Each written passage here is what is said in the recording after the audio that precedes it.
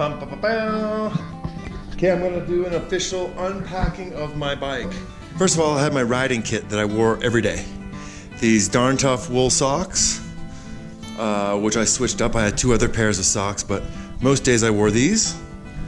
And my Superfly Giro shoes, which I definitely wore out, and I wore a real groove here in the sole, which, man, the last few miles, these things were creaky. So the ride to Bozeman, I wore my old shoes, these guys here, which are much more flexible, like regular shoes almost. So I could definitely feel it pedaling on these tiny little egg beater pedals. Okay. Every day I wore this wool blend undershirt from Showers Pass. It was real nice, kept me cool. I would get it wet, and obviously I had my One Love cycling jersey every day. I also had a long sleeve black jersey that I sent home, and I still don't have it back yet. And my SQ Labs bib shorts worked out very nice. Is my helmet. I have this Lem ultra lightweight helmet, which is super kick butt. And I put the light on there. It's a light motion light that comes with the tail light, and that's also the battery pack. Really good combo. I also wore these Rock Brothers sunglasses that are photochromic, so they get clear in the dark and darken as it gets sunny. And then these Aeropex bone conductive headset, which I listen to music. I would do phone calls or FaceTime with my peeps, and I also books on tape, but it also connects to my Garmin Varia radar tail light, which I'll start at the top and go down here. So this is where the phone lives, and you know, I could take it off just like so and put it in there. I could charge it from this sine wave cycles USB, which goes down. It's all internally wired through the steerer tube, down the fork leg, and comes out to this charging hub right here, the Kasai, which I also have this Kasai dynamo headlamp or light, and it also has a charging thing. And that thing unfortunately stopped working like 3 days into the race. And unfortunately, the company I bought it from, Perennial Bicycles, is not even responding to my emails. Lame. So back to that. The phone could charge. I could take it off for photos. If it rained, I have this shower cap. Hopefully this is all still, yeah. I had this shower cap that I put on the whole thing like that, and it would kind of get all puffy, and it wasn't perfect, but it did the job. And it's pretty muddy and dirty and pretty much trash at this point. I also had this sunglass cleaner holder that I could wipe this, wipe the lenses of the camera, wipe my glasses lens, and I could also use it. I kept it right there. I could also use it if it was really sunny and hot. I could cover this because I didn't need the GPS on all the time. I did roll with only my phone as all-in-one navigation, communication, photos, and that's it, really. So, and it worked out great. Some people don't like to trust their phones or whatever, but it worked out great. Anyhow, the tent lived up here. I had the poles on the bottom of the down tube at first, and then I switched them up to this setup, which it's a little bit more weight up high on the bars, but the poles are now part of that. So this is my entire tent, ground cloth, and poles for the tent. I would use the ground cloth occasionally without the tent with my sleeping kit if the ground was pretty rough and I was worried about my air sleeping pad, my inflatable sleeping pad. So there's that. The water bottle setup was perfect. After I got past Pinedale, I used to have the bear spray right there, but I switched up to another water bottle. So I had 3 water bottles plus the double wall stainless bottle here, which I never really put any hot foods in it, but it worked great for putting ice and Coke or a beer or whatever, keeping things cold. It was nice. Okay, starting off with these feed bags, ditty bags. This one often had, like say a power or a Red Bull or something like that in there. In this little outside pocket here, I got some Sunbum sunscreen. I also have a couple of, which I don't really use sunscreen. I put some of this on my nose like maybe twice. I got a couple of lip stuff that my daughter made with that one, and I got that one. And I got some toothpicks in here. So that's what lives in this pocket of that ditty bag. Most of the time, this other pocket, which it has now, is just trash. I will put trash in there. Oops, that fell out. And then on this other side, I mostly have bars going up here in the main pocket. Bars and snacks and such. And then the two side pockets here. This one I would always keep some sort of drink mixes, like I got Emergency right now, and I got a little bit of Lifesavers in here. You need to pop a little bit of sugar. Bam. That's what's in that pocket. This other external pocket here. Let's see if I can check that down further. I kept the shower cap for the iPhone and another shower cap like helmet cover, which I ended up just putting it right on my head and tucking my hair up inside so that hopefully my hair wouldn't weigh 10 pounds when it was wet, or I wouldn't get it wet. And then I got some nitrile, some rubber gloves that I thought it would be good for the rain. And it was okay. I used them one day. I thought I'd use them to repair my bike so I wouldn't get my hands greasy, but I never did. And that's fine. I probably won't bring those again on another ride. I have other rain mitts back here. Okay, so that's that for the feed bags. Garmin InReach GPS worked great. Kept me on the track leaders dot watching game. My first headlight that I ever got a few years back, it was cheap, Chinese, Amazon, but it's the most reliable thing I have. Again, this one stopped working. This one worked throughout, and it's got a rechargeable battery. Up in the gas tank here, we'll just do it real quick, but that's kind of like my personal stash goodies. Smoky treats, edibles. I did keep some Visine with me, which I thought would make me feel more awake, but I'm not sure that actually worked. I keep Tums in here because, boy, after you eat a bunch, which you end up eating a bunch riding these big mile days, and then getting in the aero bars, it was like your tummy could just be like, and heartburn galore. So Tums were really nice to have along. I got gum in here. Really, that's about. Oh, I got some old guy reader glasses, which I'd never used once because I didn't really use my maps all that much. And I do have my trowel to dig a poop hole in there. So that's what lives in the gas tank. And we'll just leave that there. Back here in this, what do they call this one? The or something. I forget what the bag is this called. But this has got all my like on-the-fly repair tools, bike kit. So chain lube and cleaner, a rag. I carried a regular Leatherman for a knife and pliers and whatnot. A CO2 inflator device.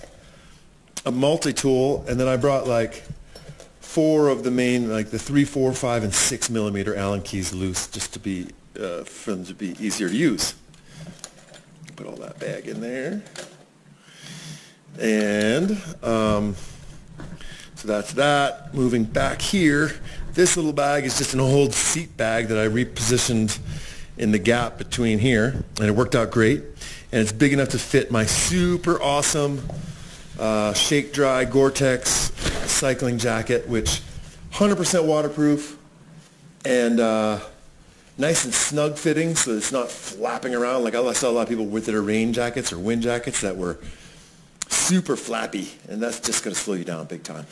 So this was both. I didn't bring a vest or another wind jacket. This was my everything. If it got it all weather or cold, I could put this on and keep me warm. So that is an awesome, awesome jacket. It costs a lot of money too.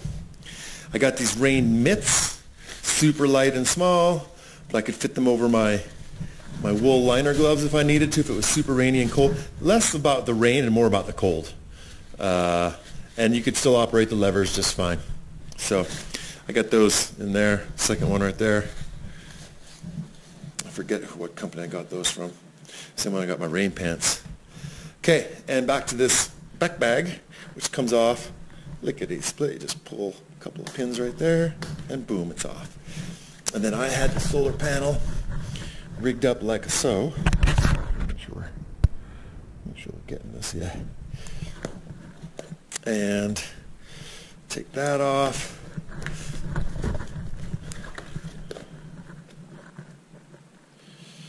And I always had a battery in here charging, like so. This here battery. So that always just be in there, ready to go. And if I needed to switch them out, I have another battery exactly like it in the other kit in there. 2 quick snaps for this. And this is basically my camp. Like, I didn't need to get into this during the day, except for rare random occasions. Sometimes to dry out my sleep kit, but other times just maybe a piece of clothing that I didn't quite get in the right spot for the day. So this is mostly my camp clothes, because pretty much I wore the riding kit daily. These are some lightweight knickers that are somewhat wind and waterproof. And these are my camp pants, but I also wore them if it was kind of cold. So these worked out real well, and they really don't take up any more room than a pair of shorts. I brought some wool, smart wool underpants, a wool t-shirt, a couple pairs of socks, some real thin nylon or synthetic ones, a little bit thicker but also small wool. I brought this white long sleeve shirt here that, you know, in the end, I'm not sure that I would bring it again. It's bulky. It's not that heavy, but it's bulky and heavy enough that, and for how little I used it, the sun, I seem to be able to deal with the sun just fine, so I didn't really need to cover up from it. That's my feeling. I also brought this, this bag has down slippers and down mittens that I never opened or used once. So I probably would leave these behind even when I do this again. In this dry bag is my lightweight down sweater jacket type of thing, which also was perfect. You know, start off cold in the morning or for camp. If it was a cold night, I'd just wear this in my sleeping setup too. That worked out great. I have another one of these dry bags that I could stuff my whole sleeping kit in there if I needed to, or like if I knew it was gonna be rainy all day and I was really not wanting to risk having it get wet in there, I'd stuff it in here first and then put that in there. And here is my sleeping roll, which I used, you know, most nights, and most nights I did not set up the tent. But it's as simple as that. It's a nice big climate pad. It's a custom made, fairly low, not too expensive quilt, which is like a sleeping bag. It just doesn't have a bottom to it, so it's smaller and lighter. And then I got this insect slash dew bivy sack, which would definitely get wet in the dew or in the rain. So some nights I set up the tent if I knew I needed real good rest or if I was in a campground or whatnot. But the sleeping setup, my pad, I was super, super comfortable. Okay, moving into the frame bag. And this is the big side here. So I would like clean my chain and oil it, like, depending on the conditions, but anywhere from 2 to 5 times a day. I do not like grinding going on, and you can see just how dirty the bike gets, right? Like, it's a dirty game out there. Okay, into here, I have this bag of, this is all electronic goodies, like the light that goes to the top of my helmet, another battery, all my charge cords, battery-powered headlamp for camp, a wall plug for USBs. So all of that stuff lived in there. And I never did do it, but I figured if I absolutely needed more room in the frame bag for whatever reason, this could have mounted up here on the tent bag because it's got the ability to put straps on there. And here is my my butt care kit. I had hemorrhoid cream, mostly because it has this maximum strength pain relief. Didn't use it that much, and not for hemorrhoids so much as just the sores on my butt. This was put on every day. This is some bulk that it's called Hoo Ha Ride Glide. It's riding chamois butter like stuff made for women, but advertised as men love it too. So, and it's got tea tree oil in it. It feels real nice. I also brought, and this was put on mostly at night to go to bed, but some A&D diaper ointment, diaper rash ointment. So that would help with, again, the saddle sores that were a constant thing. And then this is some CBD lotion cream stuff that I got given to in Whitefish by Heidi Gersio. And then when I got that THC salve, I just added it on top in Hopewell Lake.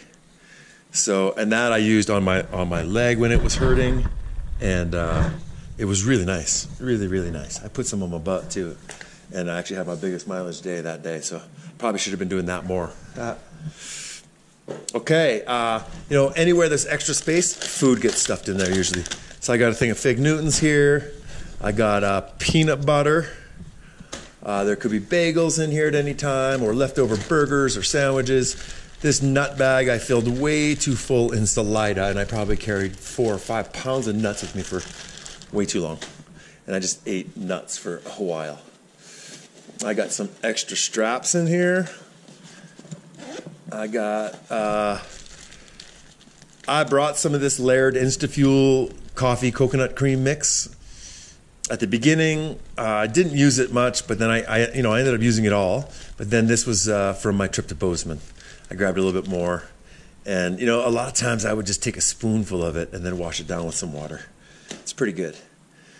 I got up here, this is my little toiletry deal where I got tooth powder, a cut toothbrush, and that's not for weight so much as just easier to deal, less length.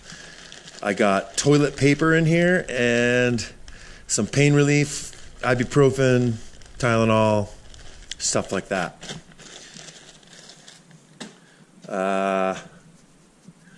Let's go down here first. Rain knickers, which I had custom cut and made, and I added snaps to then connect directly to my knee-high rain waterproof socks. And it was a perfect kit. The socks with those pants and with that Gore-Tex jacket, I couldn't have asked for a better rain kit. It really performs perfectly. And it's not floppy and just slowing you down like crazy in the wind. I got a tube. So I didn't quite dig deep enough into the frame bag under the rain gear because there was a chain in there that I forgot about. I brought a second chain so that I could rotate them every 500 or 600 miles and keep them as fresh as possible, and even clean them when necessary at different bike shops along the way. And then to go through these pockets here, I got mosquito insect repellent and a bar of soap, which I never used the soap, so that probably won't stay in there. In this next pocket, I got a cleaning brush to clean my gears and chain and whatnot. And down lower, I got this is Orange Seal tubeless tire sealant that I just put in a chain lube bottle because I don't want to bring a syringe to be able to fill, and I don't want to have to pop the tire. If I need to add any of this to the tire, I cut the hole on the top of the deal here so that it fits over a pressed valve, and I can squish some of this in through the valve into my tires without having to undo the bead or without having to pack a syringe. In here is a bunch of goodies for deep repair of things such as, we'll just dump it right out, and emergency bits.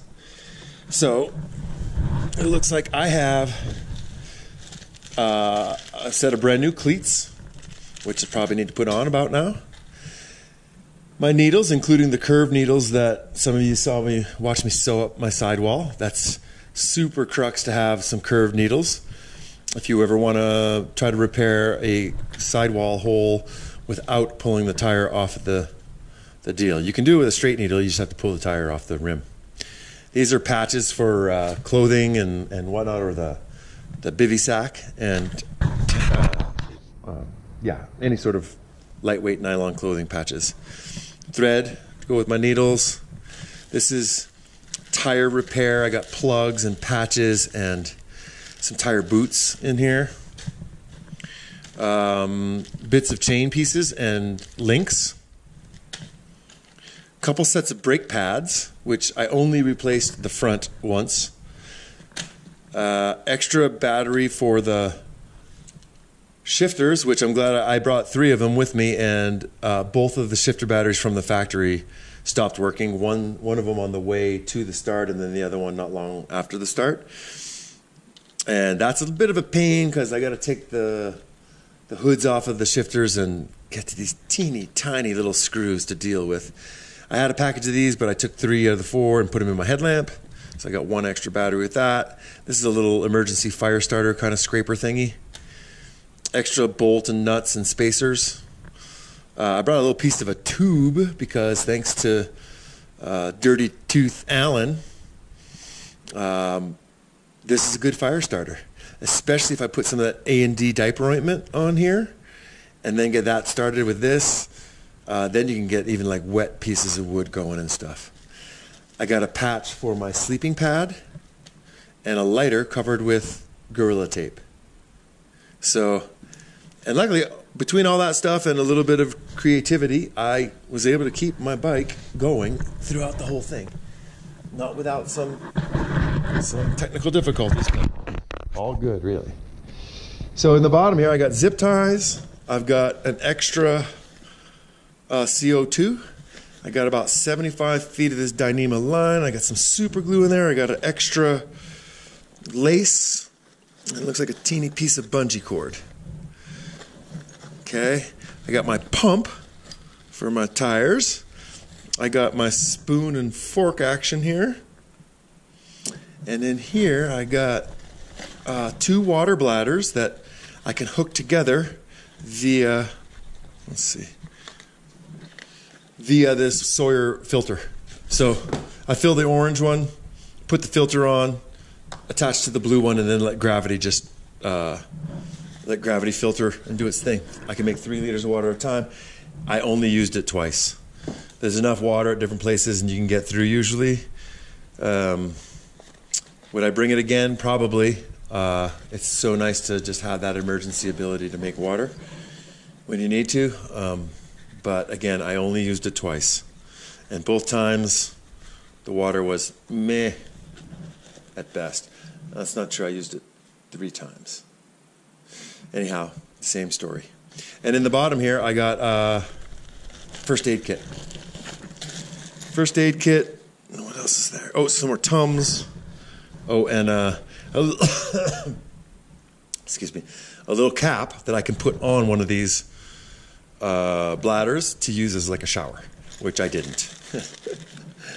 Anyhow, I'll put that back in here.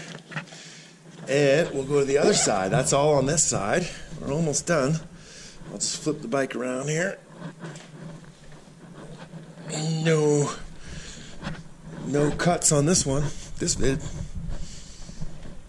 Okay, on this side, it's more of a flat pocket, but I would always keep my active duty riding kit in there, such as sleeves to go with your short sleeve riding jersey, knee warmers, which like legs to go with my shorts, which the first while I used them quite a bit, especially in the mornings and evenings.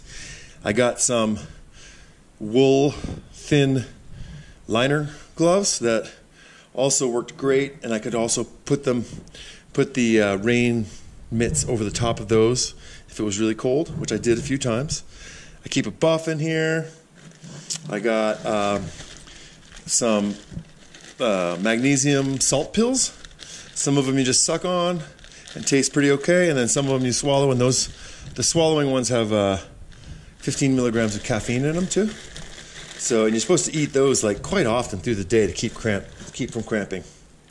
So that's that. I got some wet wipe type of things, combat wipes these are called, and then I found on the road a dude wipe. So I'd be curious if anyone watches this video who did the race and was like, oh, that was my dude wipe. Comment, please.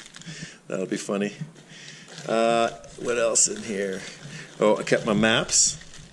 So I got 6 maps, which I didn't use all that much, but it was my backup to the phone. So it was good to have those. I got like extra Ziploc baggies.